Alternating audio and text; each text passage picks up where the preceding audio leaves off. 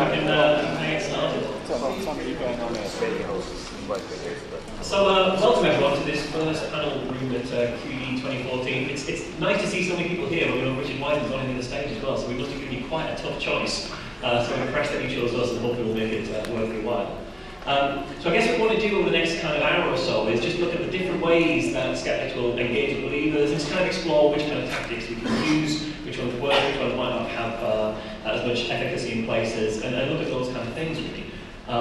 I'm sure as skeptics we've all been in that situation where we're having to engage or discuss with somebody who kind of disagrees with us about something, like a colleague at the water cooler who thinks that was an inside job, or it might be a nan who's absolutely sure those copper bracelets are helping with their arthritis. And it kind of presents us all with this opportunity to think, well, how exactly do we go about it? Do we try and be kind of nice and hope to gently lead them to the truth, or do we try and be hard-line and kind of give them the evidence and try and get them in that way? Maybe we need to lead the horse to water and hope that it's thirsty rather than kind of force feed it to drink. So it's fair to say that across the panel we've probably got a range of different approaches and tactics that I think we all use in our kind of skeptical activities that we do. So with that in mind, perhaps I'll start with Eran. You've been a president of the Australian Skeptics in the past for a number of years now. What sort of approaches to engaging believers have you found useful with your work there? So I think as an organisation, the attitude you take to engaging believers is different to the attitude you take as a person. And I think it's very important to remember that these are two different things. As an organisation, I think it's very important to remain respectful of the people you engage with. You score no points at all by being anything but respectful. Even in our very public and very wild fights with the anti-vaccination brigade in Australia, we always make sure that we do not resort to yelling and swearing, which is the kind of thing that you very often see in public forums, especially on the internet. So we generally, even when we make a very strong point, even when we accuse people of being frauds or of lying, we still do it in the calmest possible way, and in a way that does not make us appear to the public as if we are these shouty, unreasonable people. But I think even calling someone a fraud or a liar, which must be really nice to be able to do that without being sued, which is something we don't get to do. So that's actually part of the thing. You don't actually say that they're frauds or that they're liars. So you insinuate, you make sure that or the best thing to do is actually to let them hang themselves. So you ask them the questions. And asking questions, by the way, is always a fantastic idea. Instead of providing the answers, ask the questions and let the public, let the listeners or the viewers make their own, form their own opinion based on the answers. The thing is that you just have to remember that when you ask questions, people always often say, well, I was only asking questions. What appears to you as just cordial questions and just asking and letting the other person say what their view is, very often to that person and sometimes to people around look like a huge attack. So especially with very strongly held beliefs, just asking a question, just challenging that belief can be seen as a very aggressive act. So well, I think it's a great place to bring Susan in, because I know that your work with Wikipedia has certainly challenged people's beliefs and stories and things like that, and they've certainly felt at times under attack. Would it be fair to say that your approach is maybe a little bit more sort of citation needed, a bit more hardline skepticism than necessarily a gentle approach? Well, I have several, you can hear me okay? I have several different projects. So the Wikipedia project is just one of them. And I know we do have a very aggressive thing, the guerrilla skeptics on Wikipedia. We seem very militaristic, but we're actually very gentle. We abide by all the laws of rules of Wikipedia. And when we engage somebody on Wikipedia itself, in the talk pages, which are open for everybody to view, you can see it at any time, you don't have to be logged in or anything like that, we're very polite. We have to assume good faith. So if you take that attitude that somebody didn't put it up there maliciously, that they just made the edit in error and they didn't really quite understand what they were meaning to say, you just have to say, well, maybe you're not aware of the rules, but this is not how we do it. And I always try to explain to them.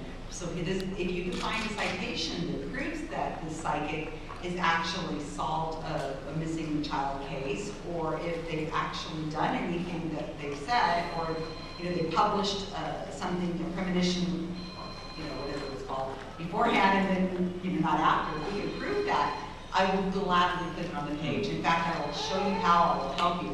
And if you're polite to them, so that's Wikipedia. I've got lots of projects and we have different approaches depending on what we're talking about, but we'll get to that. Yeah, and away from Wikipedia, how are the people who you're examining and you're kind of correcting, I guess, in a way, from want of a better word, how are they engaging with that? How are they reacting to the work that you're doing? How does that kind of conversation work? Are you talking about the people who are homeopaths and so on? Yeah, homeopaths, psychics, parapsychologists. It's not parapsychologists. Okay, so we're talking about Sheldrake, right? Rupert Sheldrake and Deepak Chopra. So if you guys aren't aware, I was attacked pretty viciously by Rupert Sheldrake, who's the everybody knows who Rupert Sheldrake is, pretty much. Deepak Chopra's friend, they're buddies, and they hang out. What happened is that, let's see if I can do this in a real quick nutshell. Rupert Sheldrake, some people were advising him, saying, just like he said, people think it's a war going on. There's some people on the top page that are going back and forth about a couple small things, and they thought, oh my gosh, this page is being rewritten, it's just being attacked, like this. So Rupert Sheldrake had bad advice. He had people who did not understand the rules of Wikipedia telling him, you better go over there, you better do something, your page is getting torn apart, and on and on. So Rupert Sheldrake got all upset, didn't ask the right questions. If he had asked somebody like me, who would be very politely told him, because he is a human being, and I feel bad for somebody who is confused over the rules and things and what evidence means and things like that. So he came in and just like a bull in a china shop, just knocking everything over. And all he did was say, you guys are messing with my Wikipedia page. And everybody goes, hey, look at that Wikipedia page. Let's go, look at that's wrong. Let's fix this. And all the editors of Wikipedia, no one on my team, descended on the page and tore it to bits and just cleaned it up. So what happened, Rupert Sheldrake has been blogging about me, and his friends and his fans are all blogging about me. Deepak Chopra has. He won't name me, or if he names me, he misspells my name. And it's just been really ugly. I mean, he's just blogged, and if you go to one of his lectures, some of my editors went to a lecture Rupert Sheldrake did in San Francisco, and they were sitting in the audience giggling because the guy just went on and on. Those skeptics. And so it's been a year now, and he's still honest. He's just, so I get all the time from people, young creationists, homeopaths, you guys, you're so evil, you're so mean, we won't let us edit Wikipedia, why can't we put our stuff on there? Yeah, okay. What's really curious, I'd like to understand at this point, is that the reaction you've had from people on the other side, if you want to sort of define it by terms of science, has been that kind of visceral, being attacked defensiveness. Now, Sam, when you've engaged people on the other side who work with Camp Quest, and you look very much open, you don't have that kind of defensiveness from people you're working with, is that correct? Yeah, I mean, the nature of Camp Quest being a sort of summer camp that attracts, probably younger versions of people in this room, we don't tend to get a lot of, we definitely don't get a lot of religious people, but there are people who have family members who use homeopathy, and alternative medicine is probably one of the bigger things that we deal with. The nature of the camp is that we try and keep it very, very open and honest and respectful, because you have to be careful when you're dealing with children. You can't say homeopathy is bullshit, and anyone who thinks it is stupid, because then they'll my dad. You have to take into account that children and young people. And you've had children who've actually been using homeopathy at the camp, haven't you? Yeah, I think that was sometimes more commonly we get children from mixed families. So one of them will be a skeptic. That's a very tricky terminology to use. One of them will be a skeptic, and usually the mother will be sort of more of a believer in whatever. And the child will come, and quite often they say, we haven't made up our minds. And we say, that's great, you're allowed not to know, you're allowed not to have an opinion on this. Because I think sometimes as skeptics, we always want to have an opinion, want to know what their opinion is, want to change it, be right or wrong. And sometimes real life is a bit more grey. You know, there are plenty of things that I don't know well enough to have a strong opinion on. And I think maybe we underestimate the power of being just a bit open-minded and open to evidence. And I think that openness is really, really interesting. So it's a very nice way of making sure that people aren't reacting defensively. But on the flip side, has there ever been any cases where you think maybe I could have reached that kid a little bit more if I'd been a little bit more hardline or forthright, or maybe not quite dogmatic or prescriptive, but in that kind of area of maybe because we let them make up their own mind, they've walked away and I can recognise that they made the wrong decision or came to the wrong conclusion? Not really. I mean, you see these children on a sort of 24-hour basis for 7 days, and there's really only so much effect and impact you can have in a small time. I mean, when I think about personal beliefs that I've changed, it's happened over a process of years. It's never been something that I've read something on the internet where somebody said this was wrong, and I've gone, oh, okay. You know, if you have a deeply held belief, it's something that maybe it just needs a comment, and then you'll think about it, and you'll come back to it. So it's a bit more of a slow process, and I think even if we don't take a really hardline approach to it, if we've just put a seed of doubt or a seed of curiosity, that's our job done. Well, I think from my side, I have to speak for a moment, where I've been engaging believers and having those kind of conversations, I think I do try and take that very sort of gentle, questioning kind of approach that Eran was kind of talking about. And I know that we I have a podcast that I run with a very good friend of mine named Stein. Be Reasonable, people might have listened to it, I'm not quite sure. And I know that with that questioning approach, we've had a little bit of success, and we recently had a guy on, Jens Verl, who's on the chair of the British Medical Acupuncture Society. So he's very high up in how acupuncture is used on the NHS. And by having him on the show and just chatting, just asking very light questions, being very gentle and kind of almost giving enough rope, as it were. And by the end of the interview, he was basically, he literally admitted to me, well, the needles don't really matter in acupuncture, and the meridian line thing doesn't really mean anything, and it can't really do anything. And by the end of the interview, he'd all but dispelled all of medical acupuncture, despite being on the chair of it. And I think by having that kind of really gentle, softly kind of approach, you can sometimes lead someone either into coming to a conclusion that they're really surprised at by the end, or by, as Eran said, you kind of allow them to, not quite hang themselves, but certainly do themselves a disservice along the way. But I think what might be quite interesting, and it comes back to Gerbic in a different way, it's almost, I guess, the law of unintended consequences. So obviously the work you were doing in correcting stuff that was on Gerbic's Wikipedia was all by the book, completely as Wikipedia needs it. But Gerbic's, because he's had bad advice, he's now out there writing blogs and doing TED Talks about how we skeptics are terrible people. Yeah, and I have to be clear, we weren't on Gerbic's page, but that doesn't matter. I could have been, you know. Yeah. I have every right to be there. My team has every right to be there, but we just hadn't gotten to it. You know, we do everybody else, and so we hadn't gotten to Gerbic, but he was on the list. But yeah, but is it maybe being right in what we do?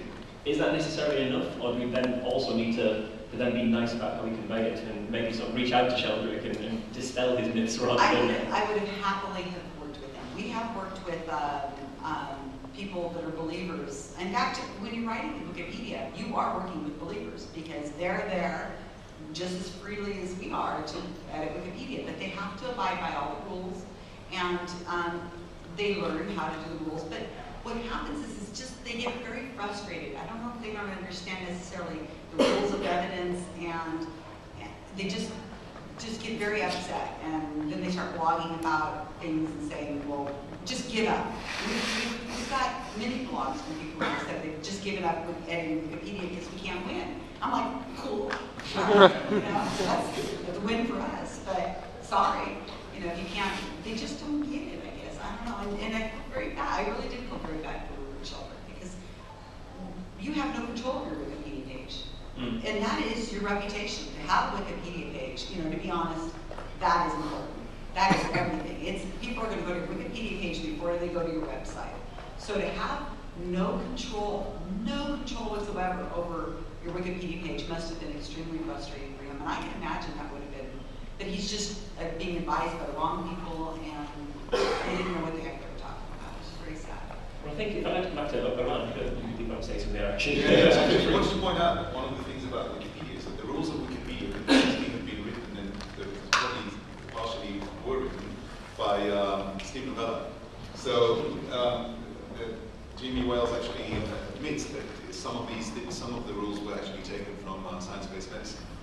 So I think for people who are not as well embedded in what skepticism means as we are, it would be quite difficult. All of a sudden, the rules are different to the rules that we used to play in your daily life.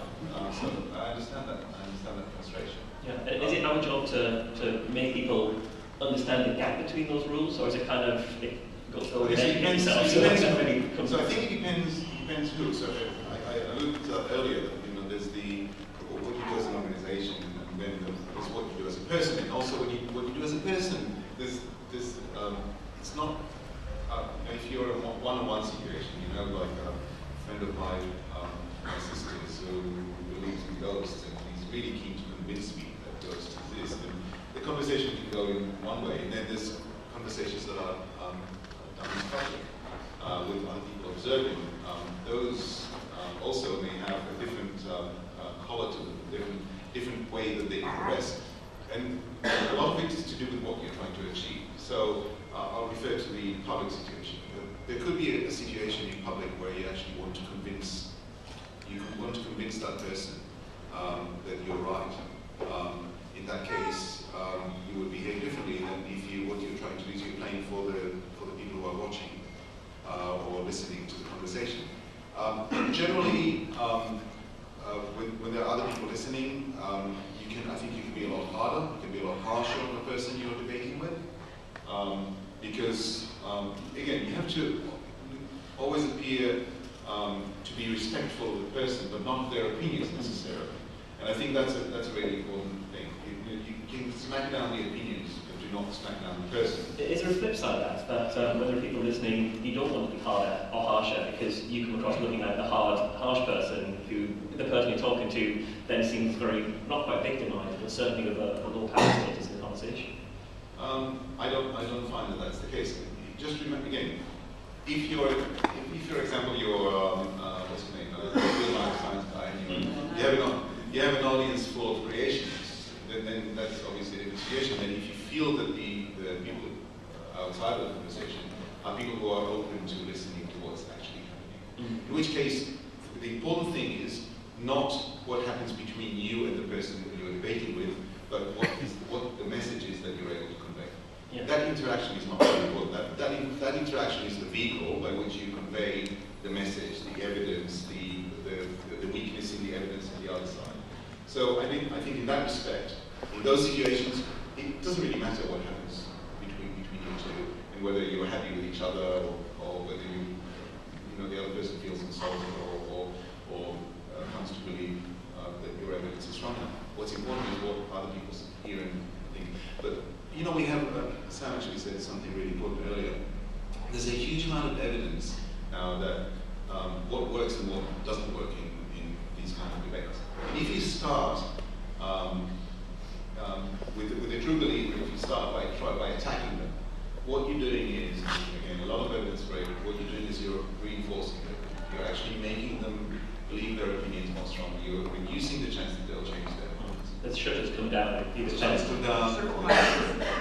So generally, if you're trying to convince someone who's already a true believer, and that's generally a terrible approach, the approach should be seed. Just plant a seed in their mind, just expose them to information, and maybe it'll have some effect sometime down the line. But again, if you're playing for, you're arguing with the true believer, but you're really playing for the audience, you're playing for those who are not convinced, they just want to know what's true or not, then the rules are completely different. And then I think you can make your opinions much more strongly phrased. Well, speaking of playing for an audience, I think it's probably a good opportunity to take a question from the audience. So does anyone have anything they want to ask at this point? We do have a roving microphone, orange-shirted volunteer who will be coming round. So there's a hand up just there, the chap in the purple, and then there's one on the front row afterwards. That's one of my editors. Oh, I see. This will be a softball question for you. Yeah. This is for Susan. How do I get on Wikipedia? No, the guy's in the editor. He's one of my you said, close your mouth. Close your mouth. We're happy to what? Close your mouth. Yeah. You said you're happy to work with Sheldrake or whatever. And I'm curious, beyond the correct spelling of his name and maybe his date of birth, where you would be able to work with him on anything. Well, we've worked on cryptozoologist page. page, a man who was very, how should I say it? He was very frustrated by the way he was being represented, and it was harming his health. He was very stressed. And a friend of mine who does Monster Talk had talked to him about it, and the man was very, we had to put criticism on this page, but we talked to him about it, and we said, look, these are all the facts, but we really were very nice about it. It's very factual, but we were just, we worked with him, and we explained the procedures, we went through it, and he was like so relieved, because I guess they had put things on there that were just really ugly and just awful. So with sheltering, if he had, let's say he had called me up or whatever, my dad didn't have my phone number, let's say he wrote to me, I would probably have gone through, first I would have apologized for how confusing the rules are and how frustrating it must be for somebody like that. I know I would have done that. And then I would have gone through and said, okay, well, what are the problems? What is it you're seeing that's a serious problem?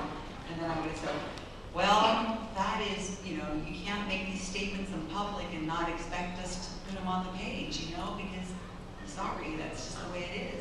I would explain it as I went through it, and if he wanted to have a better photo of himself up there, I'd be happy to put it up there. He uploads it for me, so I could give him a nice photo. But I think there's also an opportunity to work with a group that not just about getting his page correct or having him understand how his page is correct, but maybe even understanding a little bit about what we skeptics are trying to do. I mean, for the audience's information, I guess, we were actually really keen to have Rupert come along and be on the parapsychology panel, because I thought it would be a really nice opportunity to invite a guy who's going around on TED Talk saying that militant skeptics are trying to silence him, to come here and tell us exactly how we're silencing him. So explain to us how we're censoring him. It's a stage, here's a microphone, tell us how we're censoring you, please. Because I think it'd be really nice to have the opportunity of saying, well, this is actually what we believe, and if you can sort of point out where we're wrong and show us how we're wrong, then we're willing to listen. Do we have another question at the front here, I think, first? Hello. So the discussion has been more about sort of face-to-face interaction with people. So my question was about, so me and, like, for example, me and Marsh, we've been on, for want of a better word, underhand investigations. Undercover, let's not say underhand. We're using different names, we've got made-up illnesses, etc. And I just wondered what people thought about the efficacy and perhaps the ethics of that sort of approach to issues. So are we being mean to believers by lying about our names and telling them stories about our parents who aren't actually as ill as pretending? Personally, when I go undercover in those kind of ways, I don't think the ethics are all that muddy, because I don't think I'm saying anything that somebody wouldn't say to them in that situation. There are people whose parents are frequently going to Holland and Barrett and tell them about these awful headaches. My mum's been getting migraines 3 or 4 times a week for the past 2 months, leave her knocked out, vomiting, all sorts. There are people who have that kind of symptoms, and Holland and Barrett offer me homeopathy to cure those symptoms. Now, if you've got those symptoms, see a doctor. It could be a brain tumour, it could be something crazy. So for me, I don't think ethically there's a grey area there, because if somebody did have those symptoms and asked those questions, that's the answer Holland and Barrett would give them. It just happens that the situation isn't true, but it could be true for someone else. There are times that I do actually feel a bit bad. There were a couple of people who I warmed to, who you'll know who I'm talking about in particular, who are very, very lovely people, and when you're sat in a 2-hour conversation with somebody who doesn't know your real name and is telling you exactly why they believe in this therapy, how it helped them when their dad was very ill, you do start to feel a little bad that they're calling you John, and you're not called John, and nothing they know about you is true. You do start to, you warm to them, and I think maybe warming to people of a different mindset and that level of compassion for someone who just happens to have wrong ideas is kind of the key to the stuff that I kind of do. I don't know if anyone else has any other take on that. I think you have to be practical about these things as well. Sometimes if you don't, lie is probably just from the word, but at least hide who you are, you won't get the access that you need. So when I go to psychics, for example, which don't do that often, but when I do go to psychics, I make a point of not saying my name. Obviously with my name, they Google it, they'll find me. They won't find somebody else, they'll just find me. So I want to make sure that I give them the best chance they have to actually be psychic, but so far hasn't achieved. No, for them. For me it's working fine, but for them it's not working very well. But if I actually say what my name is, then that's gone. That opportunity to have a psychic reading is gone. So I think we have to be practical about those things. We can't sometimes get places if we say who we are. And before we take another question from the audience, there was one other thing I wanted the panel to consider, really. So does our approach depend on, as much as we can tell, the intentionality of the person we're speaking to? So do we react differently to someone who is mistaken, deluded, genuinely believes, to someone that we could tell was lying? It's very, very difficult to tell when someone's lying, but we've maybe been in situations, I've certainly been in situations where you caught a psychic out, you've just seen them, you saw them check the notes, they're definitely just cheated. Do we change our approach? And before you answer, there's one point that I'd like to make on that, if I may, to sort of help frame why I'm asking the question. So a couple of years ago, myself and Haley did an interview with a guy called Jim Humble, who gives miracle mineral solution, home industrial bleach, to people who have cancer, AIDS, malaria, all sorts of stuff. And we got an interview with the guy. The Guardian couldn't get an interview, he turned down the BBC, but we managed to get an interview, God knows how. And speaking to him, he was saying he's treated 50,000, 60,000 people with cancer and malaria all across the developing world and all over the place. And I genuinely think he believes he was doing good, but if he's even exaggerating by tenfold, there's 5,000, 6,000 people, he may have the blood on his hands of 100, 200, 300 people's deaths, which is a very odd thing to be in a conversation with someone. Now, the intentionality behind those deaths doesn't matter to the pile of corpses. So do we need to change? Do we change our approach depending on whether someone believes or don't believe, or does it really ultimately not matter? No, I think it absolutely does matter, because if I have Meryl Dory with me on the stage, or I will do my best to demolish them. Because Meryl Dory is the head of the Australian vaccination. It's deceptively. Actually, no, now they're called Australian vaccination skeptics. I think that it does depend too. If you have a psychic that is, we know that they are doing something and that they don't really believe what they're doing. It's not the kind of the whoosh woman with the, oh, you sweetheart, she's married, whatever. It's sweet, but the kind, like, I can't mention the names here, but you know what I'm talking about, the kind of the TV ones and things. Heck yeah, we'll go right after them, protest them. Mark Edward and I and some other people, we've done some protests and things and all kinds of stuff, because you're not trying to get at the believer. At this point, there's no way you can convince the believer. You have an audience of people. What we want to do is we want to rattle the psychic and their managers and their team. And if you can rattle them, because they're performers, this is what Mark always says, Mark Edward says, is they're performers. And if you can rattle them, then the performance is going to go down, and they're going to think twice about not coming back to that area again, because they know that there's an active skeptic in that area. So while I'm kind and gentle in a lot of places, when it comes to something like, these people who we call them grief vampires, who prey on people who have children that are missing and so on, get them. Just take them down. I think you can say for pretty much certain that Sally Morgan doesn't use an earpiece in her readings in the show she's doing. Well, we can say she doesn't use one. We can't say anymore when we don't know if she did. But certainly the readings she's doing on her shows at the moment, I can say categorically she's not using an earpiece for whatever reason she decided to abandon that. I would like Susan just really quickly to mention Mr. Whale and what happened with that. Mr. Whale? From Wikipedia. Jimmy Wales. Oh, yeah. Mr. Whale. Is he the psychic? What psychic is that? The weirdest Roger Hargreaves book. Oh, I don't know. Mr. Manhattan's nothing? All right. Yeah, Jimmy Wales, you guys all know about, he just came out with, the founder of Wikipedia just released, there was a change.org petition that, you guys are giggling already, that the believers had put out. I think they would believe in, not therapeutic touch, it was talk therapy.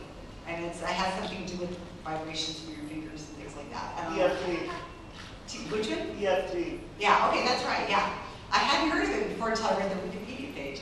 But they had, anyway, so they had asked Change.org to please, an open letter to Jimmy Wales, the founder of Wikipedia, to please allow us to put our stuff on there because we want to help people. There's a lot of people that we could be helping with our therapy, but Wikipedia is so popular and people aren't going to our therapies because he's like, you've got to be kidding. So he posted that. Anybody not see that? It's just hilarious because it's maybe like a paragraph or two that Jimmy Wales is like, no, I don't think so. Wikipedia has rules and we have rules for a reason. And as soon as you start giving us some evidence, he calls them charlatans, and it's just like, oh my God, it's so great. And then people are congratulating me, and I'm like, no, I don't have anything to do with this. Jimmy Wells is not aware of my project that I know of. And they're like, oh, he says, that's great job, you guys keep hammering on Wikipedia. I'm like, okay, what are you saying? It's hilarious.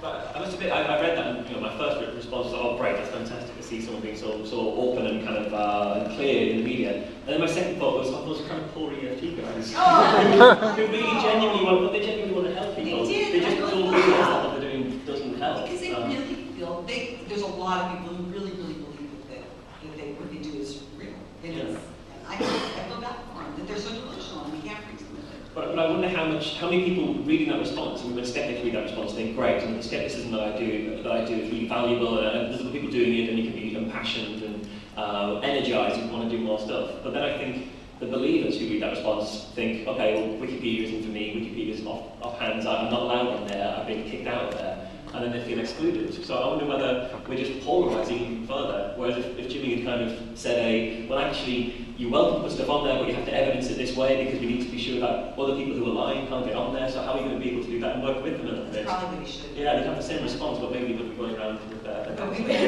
Yeah, high five, that was great. But I think the issue is that most people will not be reading what Jimmy Wells wrote and will not care about what is EFT. Yeah. Most people they need to know something about something, and they go on Wikipedia and whatever is on Wikipedia is the absolute truth because it's there on Wikipedia. It's like the old black on white kind of thing. Sally, you mentioned something to me last night when we were chatting about how difficult it is to change people's minds and how people stay entrenched. Do you want to sort of maybe comment on that? I think that fits quite neatly. Yeah, I think the last statistic I read was something like 1 out of 5 people stay with the religion that they're born into or baptized into or whatever, which means that sort of 80% of people don't change their mind about quite a fundamental thing that affects their life. And that obviously the 1 in 5 people who do includes people who were sort of born Church of England and then became a non-believer. So it's actually a very small minority of people who I suppose have the capacity to change their mind, and I'm not one of them personally because I'm the same non-religion that I was born into. So I can't even make that. Yours is right, so that's where you're. Isn't it great to be right? But I think, and especially with something like alternative medicine, I think we forget sometimes that the people who try alternative medicine are not just doing it generally, they're doing it because they have health problems that medical professionals actually aren't taking seriously or can't figure out the problem to. So, for example, my mum and I both suffer from celiac disease, and she only found out after I was diagnosed, and she's been to so many doctors over the years, and when I was younger she went to naturopaths, she went to homeopaths, she tried all the things in the Barrett, and nothing worked, but it wasn't because she was really passionate about alternative medicine, it's because no one was actually giving her answers or taking her seriously, and I think that may be one thing where it's kind of biased towards women in a certain respect because, well, for example, if you go to the doctor with a stomach complaint and you're a woman in your 40s, 50s, they say, oh, well, it's IBS, so much women are like that. And, it could be bowel cancer and they just send you away home. They've shut you down, and that is their face of the medical establishment is your interaction with your GPs. And you go to the alternative medicine and they go, what's wrong? What's really wrong? And that is so powerful. How's it in your household? That is so powerful, the effects of stress, just talking to someone for half an hour can really make a difference. But they still send you home with a bowel cancer. Yeah. Yes, it feels You feel so much better about it, And you feel more positive towards the person who's listening to you rather than the person who might be right that you do have IBS but has just shut you down.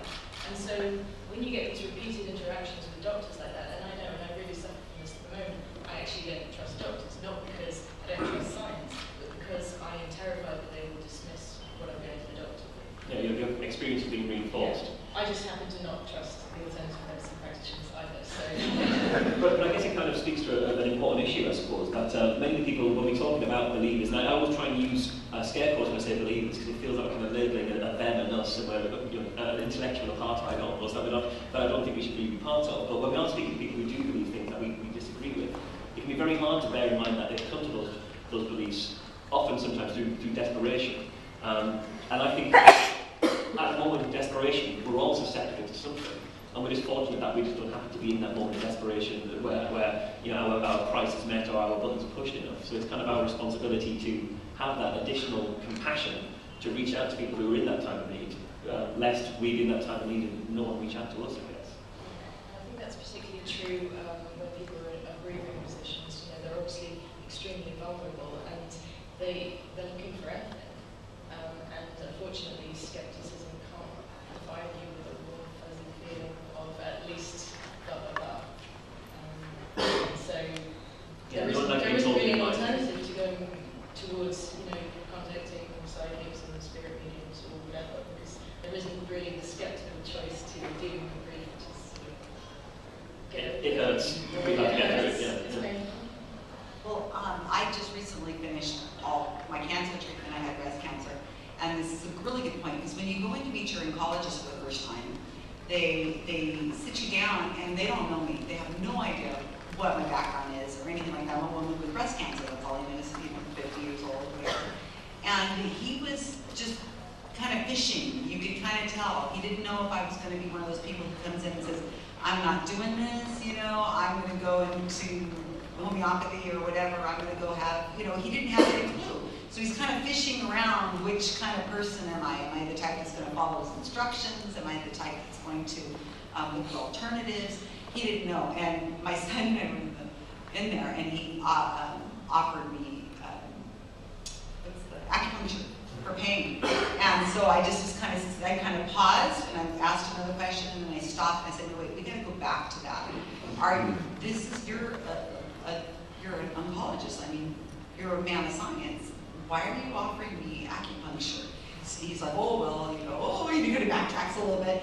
And my son and I just argued about that for a longest time, because to some people who are coming for treatments, you don't want to scare them away. You don't want them to leave. So you might want to offer something like that, homeopathy. Oh, yes, you can still do your homeopathy, but you need to come to your treatments. So it's kind of this thin line. You don't know what to do, you know, because I was just like, what? You know, you're supposed to be treating me. You believe in this? Well, there's some benefits, and the insurance pays for it, so it must be have some kind of. That's what he told me. And then when I went for my follow-up, just after I've all done, and my senior nurse that I've been through all this treatment with, she told me, "Oh, I just came from a medium. She had gone to a psychic," and my jaw dropped, and I said, "What? You're kidding me? Seriously? Really? Oh, come on now. For fun?" And so you're just like, so it depends. Like he said, it depends who you're talking to. This is a friend of yours or whatever. You're like, no, really? You know, come on. You're joking, right? She goes, oh, I just want to see what you have to say. And there's a question in the audience at the front here. Then we'll take another one that I'll let Anne choose which one we take next. Oh, sorry, the front. It's up to you. Okay. I think I have a question, and it's very nicely built up to what I was talking about. I have a colleague who is just going to go on chemotherapy and radiotherapy for breast cancer, and she also takes homeopathy. And we were talking about it, and we obviously want to go softly, but in this situation, I didn't feel I wanted to tackle it at all, because it would be horrible, because she was going through such a terrible thing. So I didn't tell her that it was bunkum, but I felt like I should, but I didn't want to make her feel bad, because she is not in a good place. So I don't know how to tackle that now, because I want to tell her. You need to pick your battles. You really do, and that's when it comes all down to it. And there's a very smart podcaster out there that I just love. His name is Brian Dunning. It's a Skeptoid podcast. He says, pick your battles, because you don't want to attack anybody over their belief in ghosts or whatever, because you want them to feel like they're going to, when they have a question, that they can come back to you and you're not going to judge them and you're not going to attack them. So you need to find a common ground. That's what Brian Dunning says. He says, you know, so in the case of the woman with homeopathy, I would say, try to find something that she really doesn't believe in and you don't believe in, you know, some kind of medicine. You say, well, what do you think of, I don't know, vitamin C pills? We heard Skeptic yesterday. And she'd say, oh, that's a bunch of baloney. You know, like, yeah, you you know, and you start talking about what evidence means, and you start talking about things in a roundabout way, you can get to homeopathy. But for somebody who's going through anything like what I just went through, I would definitely not, you know, explain it to them. I'd say, you know, what does your doctor think about that? That's what I would say. What does your doctor think about that? And I'm pretty sure the doctor is probably going to say, you know, let them do it as long as they come to the treatments. I don't really care. I think that's absolutely key. Exactly what I was going to say, really. Is just to maybe say, well, you know, so long as you're keeping up your chemotherapy, I'm sure this kind of thing can't harm. But I've heard people who give up the chemotherapy and it doesn't work well. Yes. So be sure to have the two. Yeah. What does your doctor say? That's something about what I'm afraid of, is that she will stop her treatment. Then you have a conversation. I think if there's any suspicion that she might harm herself, homeopathy, the only harm homeopathy can cause directly is if you drown. So,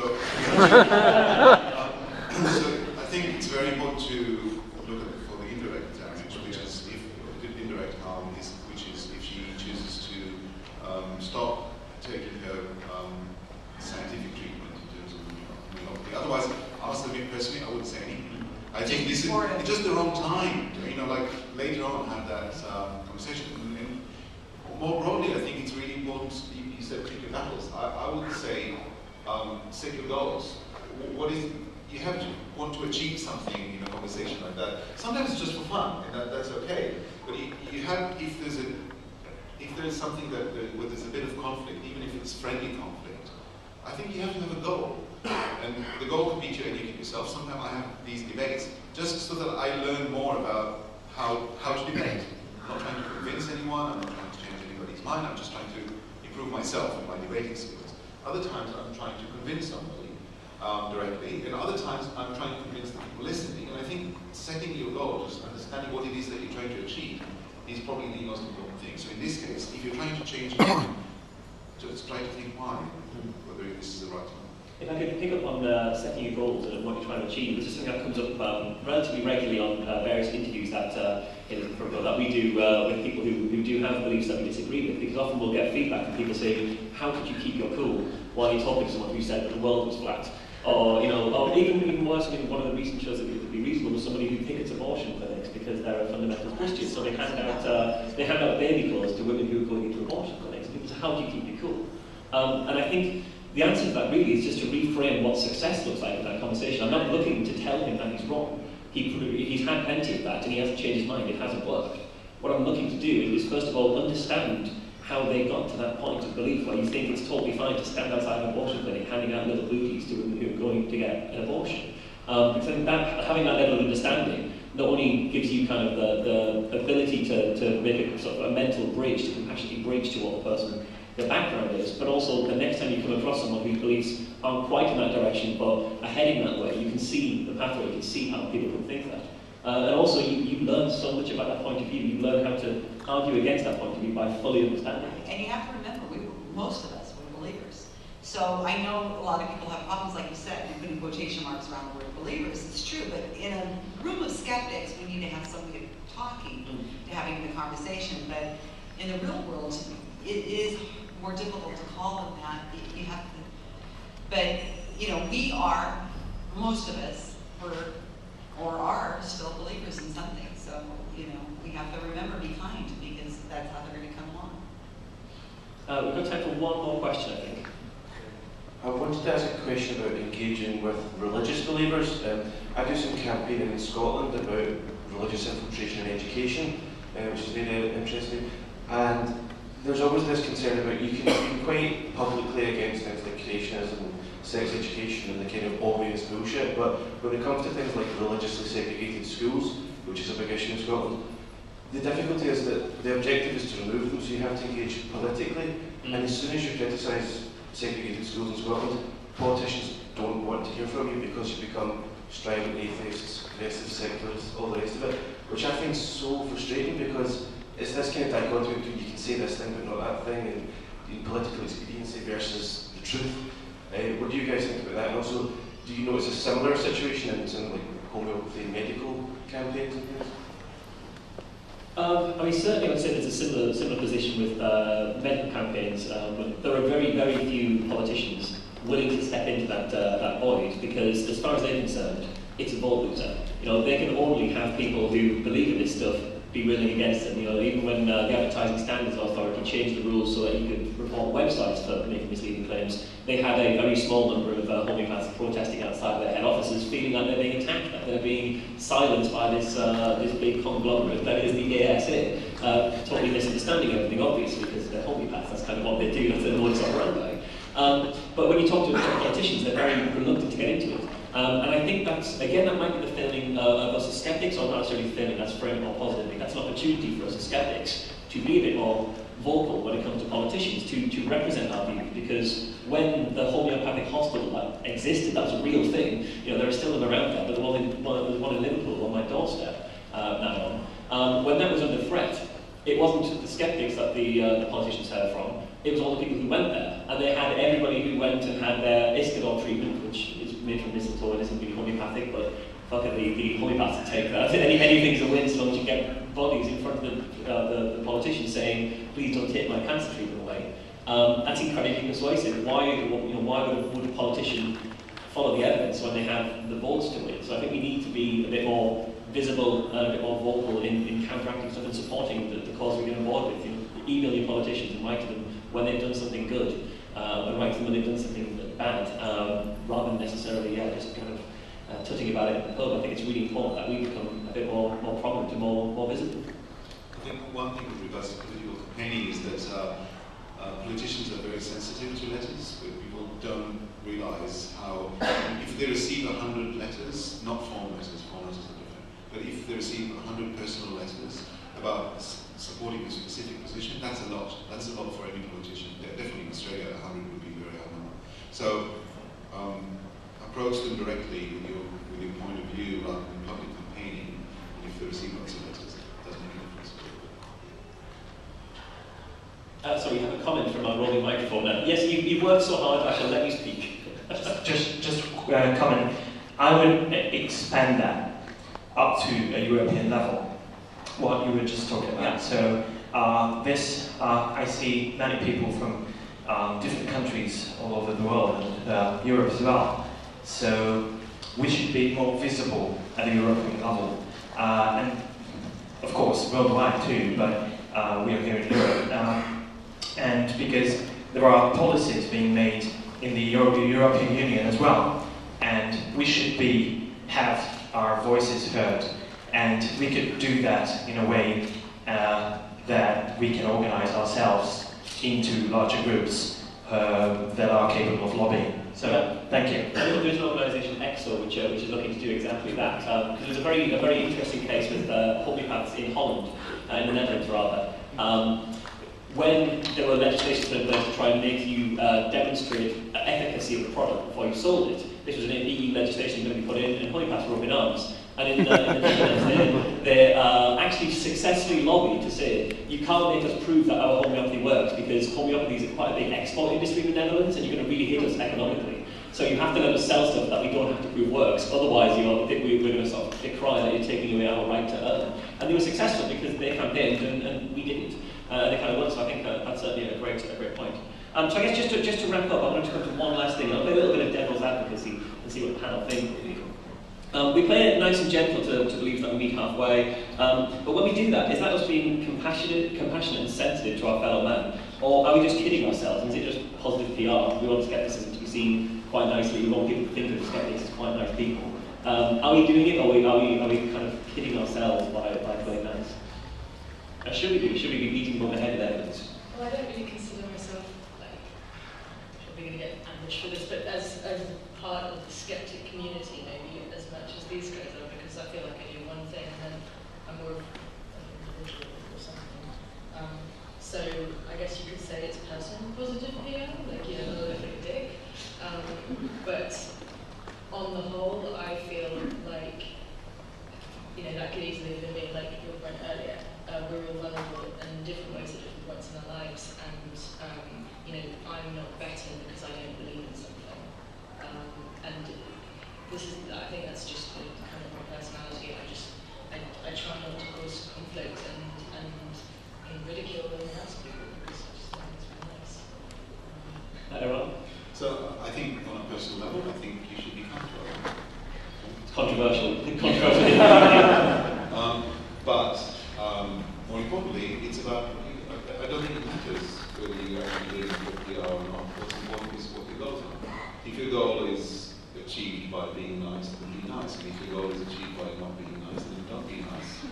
So I think that's what we got. Again, on a personal level, my inclination is generally not to get into a fist fight, unless it's Ronaldo. But Are you calling her out right here? Yeah, or ilk. So, but I think otherwise it doesn't really matter.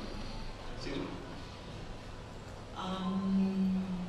I think that I like to use the Wikipedia rules of just be, have your facts in line and be nice about it, because you don't know who the person is who they may become your biggest supporter.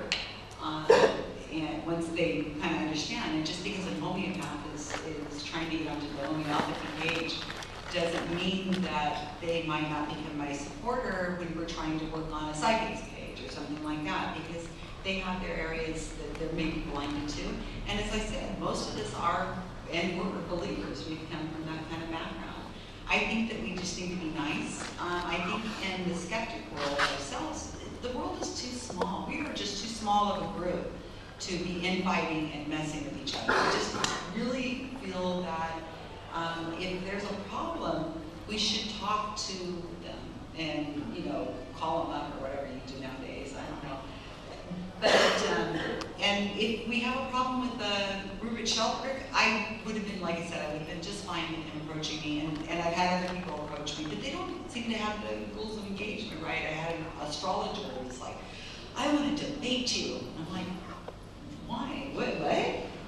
So they think we're so mean that we wouldn't even talk to them. But I don't have a problem talking, and I talk to them all the time. It's not a problem.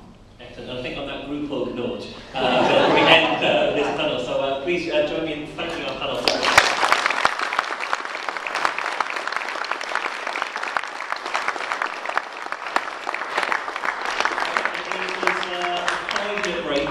Session starting at 10 past in the grand room hall here, so you've got 5 minutes to make your choices.